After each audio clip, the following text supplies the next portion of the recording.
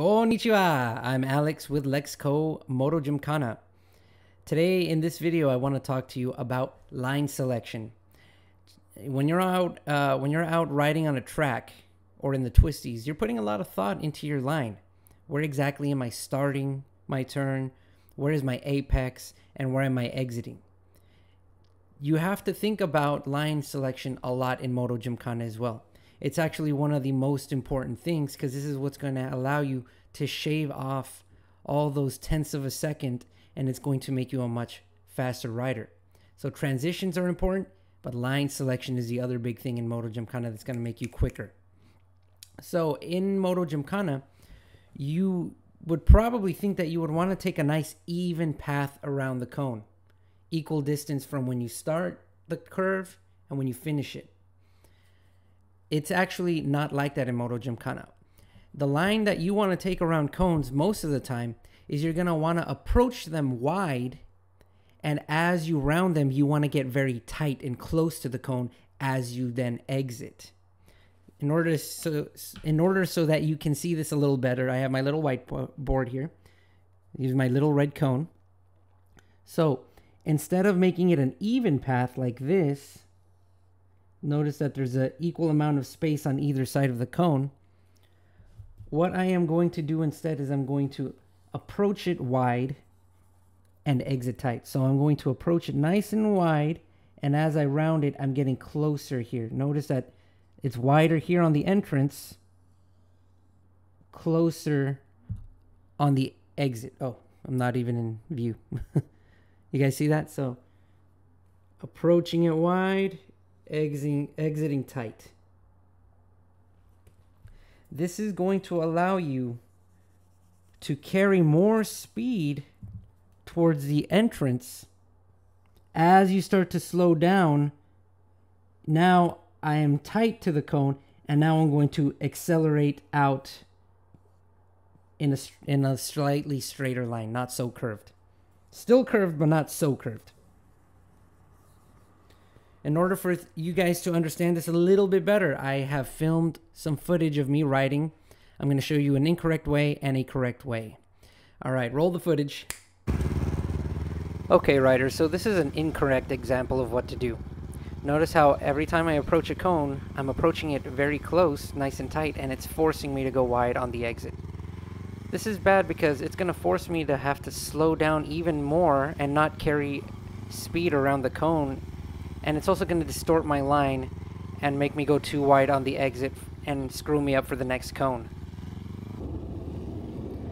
This is the correct example. Notice the difference. I'm exiting tight. I'm entering wide right there. Nice and tight on the exit. This makes a relatively slightly straighter path to the next cone on the exit, which is going to help me shave time off.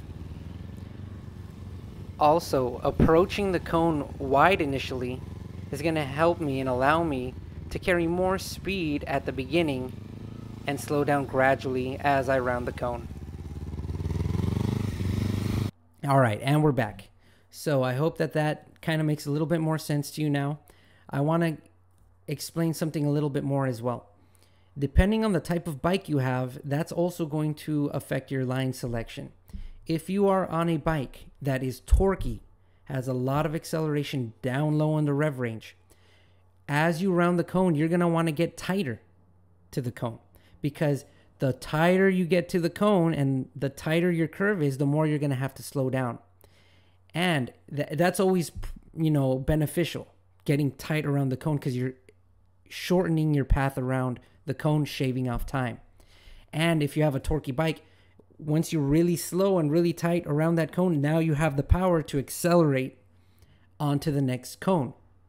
If you have a bike like my Ninja 300, okay, it's a small displacement sport bike. It makes its power very high up in the rev range.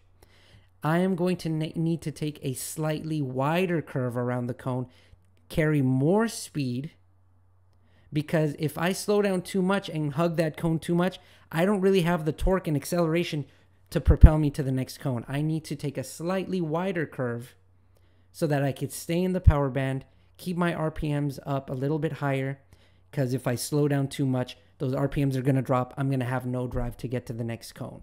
So you're going to take a slightly wider curve if you have something like a small sport bike. If you have a torquey bike, something like a naked bike, for example, those have a little bit more torque and linear power band, then you can afford to slow down a little bit more, get a little bit tighter to that cone, and accelerate to the next cone. Also, remember in the lesson where I taught the flip-flop, I told you to think about it as a two-step process, the flip and the flop. This is where this is important when we're talking about line selection. The timing of everything has to be timed very well. If you initiate your flip too late, if I'm coming over here and I start flipping here, by the time I flop, it's gonna force me to come really wide around the curve, around the cone. If I time my flip flop just right, let's say I'm coming in over here, I start flipping here, and then I flop here, now I'm gonna be able to stay a little bit closer to that cone. So there's a lot of timing involved in this. Also, if you start flipping too early, let's say I'm coming over here and I flip here and then I flop here, now I'm going to have to stay wide in order to make it around the cone, because if I flop here and I start turning here, I'm going to hit the cone. So everything has to be timed very precisely. So again, one more time. I'm coming over here, I flip here, I land here, flop. Now I'm set up to start rounding that cone nice and tight. So there's a lot of timing involved in this. A lot of thought goes into where I'm flipping, where I'm flopping. That's going to affect my line selection. Remember, approach the cone a little wider. As you round it, get a little tighter to it and exit tighter. In level 2 of this channel, I'm going to go more in depth onto what I'm doing exactly with the throttle, the brakes, and how that fits in with the line selection. This is all very important stuff. For right now, just be conscious about starting wide, ending tight, and time your flip-flop very carefully so that you're not having to go too wide or having or hitting the cone because you flip-flop too early. Riders, I hope that all made sense. Until the next video, arigato and peace.